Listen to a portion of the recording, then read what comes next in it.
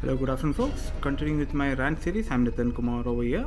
Hope you have a nice day, and if you're enjoying my rants, kindly like, share and subscribe to my videos.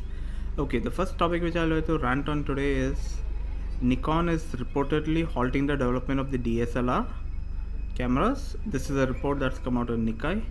As you know, DSLRs are dying a very slow death now. Sony has left the market, Canon is not developing anymore, and now rumors are of Nikon as well. As you know, mirrorless cameras are taking over and smartphone cameras are becoming so good that there is no need for anymore for DSLRs. As you know, DSLRs was started by Nikon, I guess, with the Nikon F series in 1959.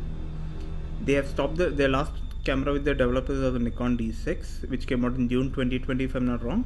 They will continue selling the existing models like D6, D3500, but there seems to be no more development anymore. If you know, Nikon F is a very highly rated camera because it was possibly the most advanced camera of its time. It had a depth of field preview button, it had a titanium focal plane shutter, modular design, etc. And the first true DSLR they launched was the Nikon D1, the 2.7 megapixel camera in 1999. Now they are, as you know, they were very late to enter the mirrorless market after Sony, but they launched with a bang with Z6, Z7. Now they launched the second editions of both of them.